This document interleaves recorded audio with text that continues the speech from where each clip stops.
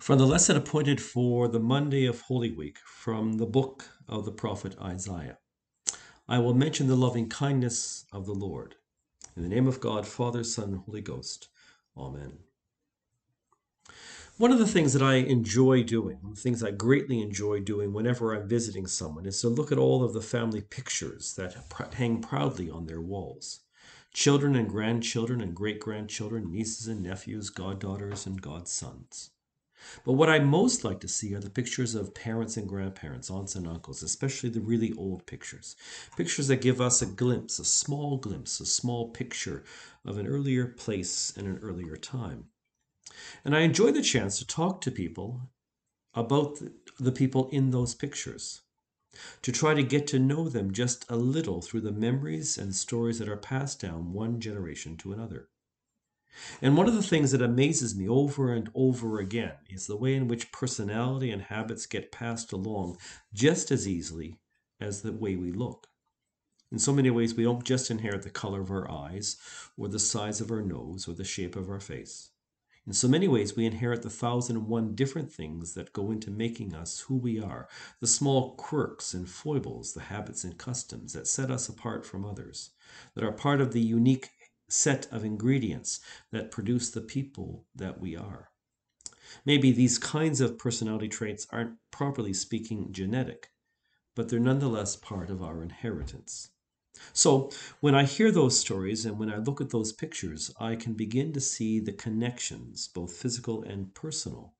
And I begin to get a picture of all the forces that went into making the person that I'm speaking to who they are. In a way, I understand a little better who they are and where they've come from. There is, as you likely know, an old tradition of taking the time during the days of Holy Week to read through the four Passion narratives. That is, those portions of Matthew and Mark and Luke and John that describe the arrest and trial and crucifixion and death of our Savior Christ, the four accounts of his suffering, of his passion. And this process of reading through the various accounts is intended to open windows into a story that never loses power with frequent telling. We hear these Passion narratives each day. And as we walk these days of Holy Week, we discover a whole series of characters who, in so many ways, are very much like us. For me, it's a bit like opening an old family album with pictures of our great grandmothers and great grandfathers and our great aunts and uncles, of long gone second and third and fourth cousins, twice and three times and four times removed. And even though we may never have met or known any of these people personally, we can instantly see something of ourselves in them. Looking at those old pictures can sometimes feel like looking into a mirror, and we can begin to see ourselves in their faces and maybe recognize ourselves in their stories. To hear the Passion narratives from Matthew, Mark, Luke, and John is to be introduced all over again to our spiritual family, our spiritual mothers and fathers. In more ways than we can imagine, they're our ancestors, both in failings and in faith. And to hear their story becomes an entry point into knowing better our own stories, both good and bad. They serve as a mirror into our own lives. And getting to know their stories better helps us to better understand our own stories. In Mark's account of the Passion, we are introduced to two very different characters who seem in so many ways to be polar opposites. The first is a woman, unnamed by Mark, as are so many women in Holy Scripture, but whose name is Mary, as John tells us in his account, Mary of Bethany, the sister of Martha and Lazarus, who comes to Jesus with a gift of great value, a carefully crafted alabaster flask, valuable in its own right, but all the more valuable for the ointment, the myrrh which it contains, altogether worth maybe as much as one might earn by labor in a full year.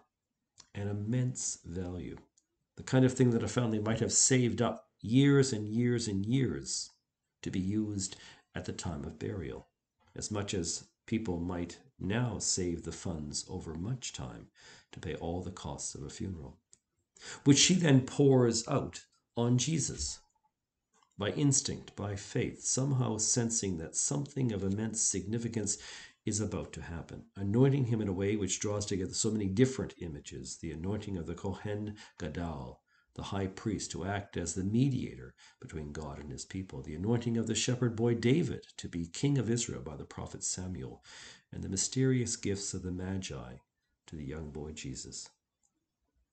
The second character in this story is Judas.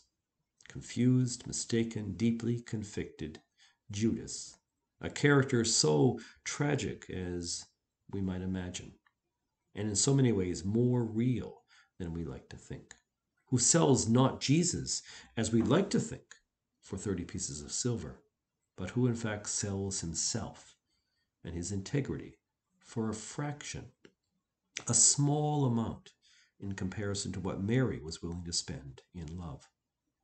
And perhaps the contrast between Mary's great love and Judas's cheap betrayal speaks to your heart as much as it speaks to mine.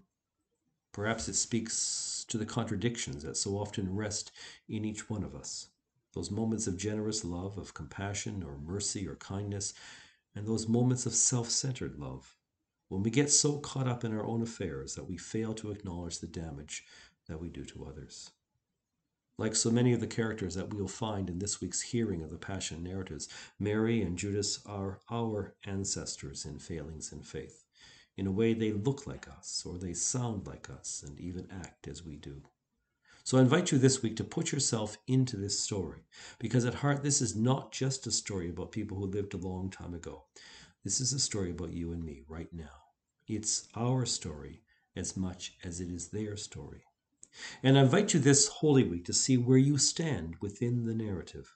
Because just as Christ died and rose again to offer salvation to them, so Christ died and rose again to offer salvation to us. And if we better understand what Christ forgives in our story, we'll better live the risen life which he calls us to live. The risen life of compassion and mercy and hope. Let us pray.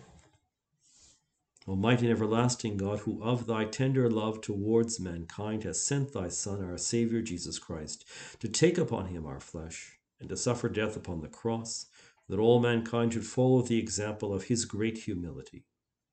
Mercy grant that we may both follow the example of his patience, and also be made partakers of his resurrection, through the same Jesus Christ, our Lord. Amen.